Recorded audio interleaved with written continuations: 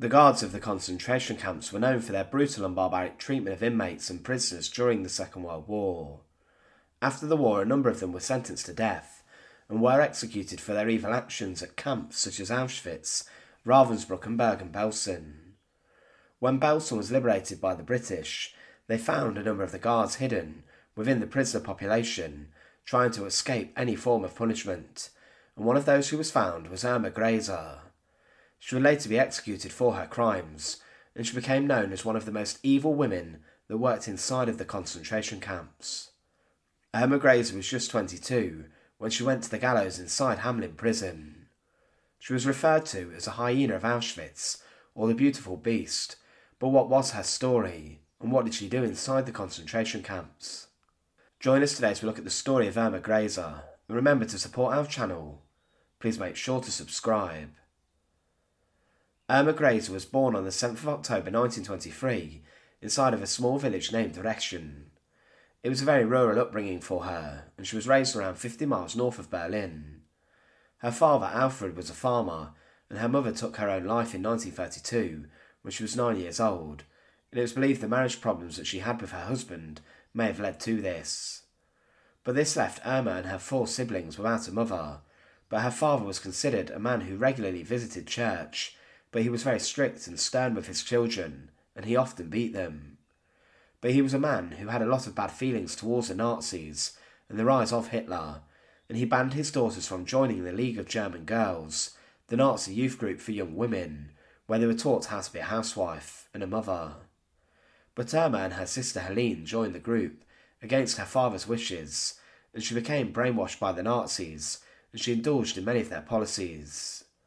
Irma began her indoctrination at the age of 10 when Hitler came into power, and her father had no choice over this, as at the time Nazi education was introduced in all elementary schools. Irma would become an ardent Nazi even at a young age, and at the age of 14 she left school after leaving home. She then worked as a farmhand for 6 months, before working in Lucien, in a shop as a retail sales clerk. She may have left home due to the rift which was opening up between her and her father, as he was disgusted by Irma's influence inside of the Nazi party, and how she was beginning to venerate Hitler. Irma, though, was a girl who was not considered the most violent at a young age, and she would often run away from fights and not get involved in them. But at some point she changed completely. In 1939 she went to study nursing, but she went to do this at the Hohenlychen Hospital, a place where SS members would go to convalesce, around 20 miles from her hometown.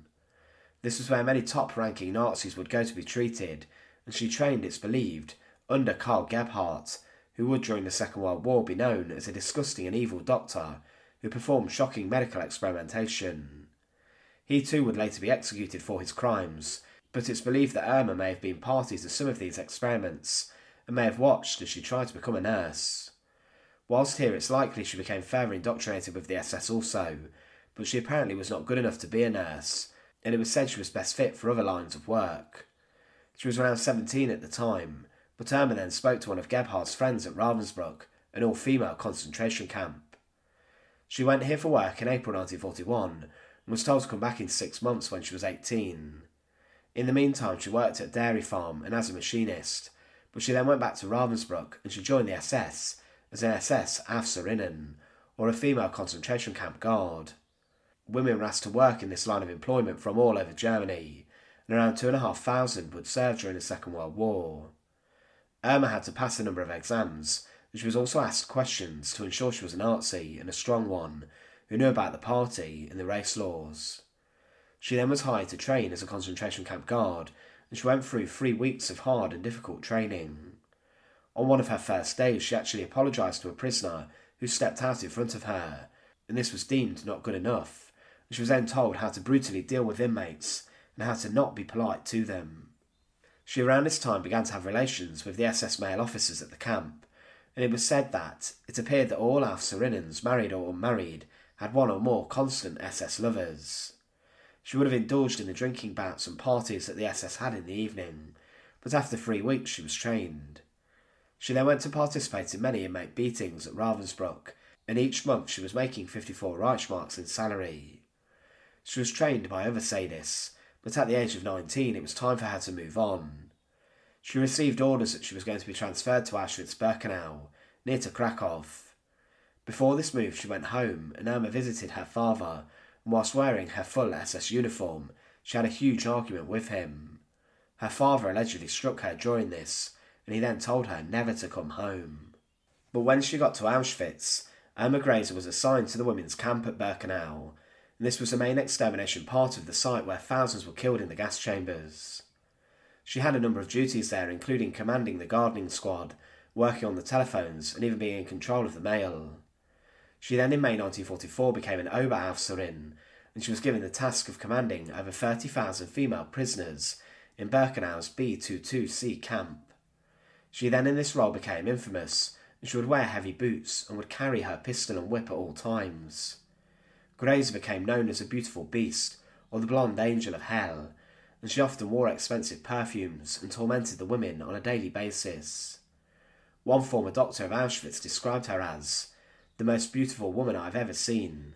Her face has an angelic clarity, and her blue eyes were the liveliest and most innocent eyes imaginable. Another said, it defied belief that such a pretty girl could be so cruel. When she walked through the camp with a whip in her hand, she was surrounded by a cloud of choice perfume.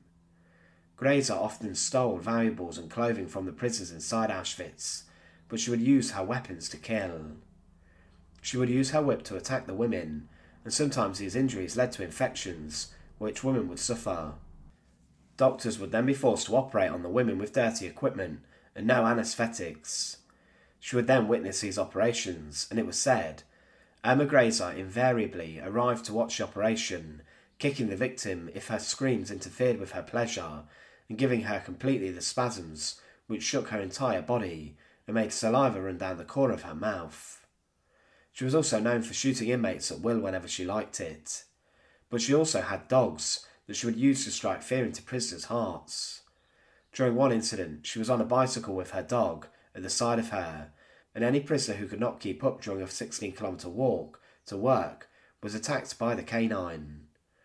One witness of her actions involving the dog said, we were loading the lorries. Before noon we had an unexpected visitor, Aufseherin Irma, with her 2 leashed dogs. Frau Aufseherin Irma, blonde, with an angel face and snake eyes, the camp's chief torturer. We were very careful not to attract her attention. We pushed and pushed. It seemed to take an eternity to roll the car over the hill. The next team was unable to coordinate its efforts. They were completely unnerved by our visitor. They hesitated and lost control of their wagon. It swayed, bowled down the hill, and capsized, scattering stone over the whole area. The prisoners were completely broken in spirit. Aufseherin Irma set the 2 dogs on them. The girls tried to escape their fangs, but the trained killers easily overtook them. One grabbed a Polish woman which slipped on a rock. The other fell upon a Russian girl. At Irma's orders, the Capo underlings beat and kicked the girls, still untouched by the dogs. The Capo wrote down the numbers of the delinquent team. The dogs were tearing at the girls' bodies. Irma came closer to observe what they were doing. Her eyes were bloodshot. The sight of the blood seemed to intoxicate her. She panted. We stood in a trance, as if at a gladiatorial combat. Irma Grese was also involved in the selection processes, and she would regularly decide with doctors such as Josef Mengele who would live and who would die. She even, it's believed, had an affair with Mengele, as well as other men and women, including female prisoners, and when she got bored of them she would send them to their deaths. Grese did fall pregnant, and she forced the inmate doctor to perform a termination on her, and she even supplied the instruments required, and the doctor did perform this procedure. She did fall in love with an SS man though, Franz Wolfgang Haxinger, who was the chief engineer of Auschwitz I's construction element, and the pair would meet up in the evenings. But as the Second World War turned against the Germans, Irma Grese's work at Auschwitz came to an end, as the camp was evacuated with the Red Army on the horizon. She was transferred to Ravensbrück briefly on the 18th of January 1945, but then in March 1945 she arrived at Bergen-Belsen. Belsen was a site in complete breakdown, as huge numbers of inmates were evacuated there, and she was reunited with many of her former colleagues of Auschwitz, such as Josef Kramer. Whilst at Belsen, Irma Grese continued to be brutal, and she would force inmates to stand or kneel for long periods of time, and at roll call they had to hold rocks above their heads. They were forced to stand in the cold, and if someone struggled she would beat them with her truncheon. Even as the Allies were close by to liberating Belsen, she was still brutalising inmates. Irma Grese remained at the camp as the Allies seized control, and she was there to allegedly maintain law and order. She had the chance to run, but decided against it. She was not immediately arrested and was forced to help bury the over 10,000 corpses that were lying around. She was then arrested on the 17th of April 1945, and many heard about her evil actions, and she was temporarily imprisoned in a Wehrmacht tank training academy nearby. She said it was our duty to exterminate antisocial elements so that Germany's future would be assured.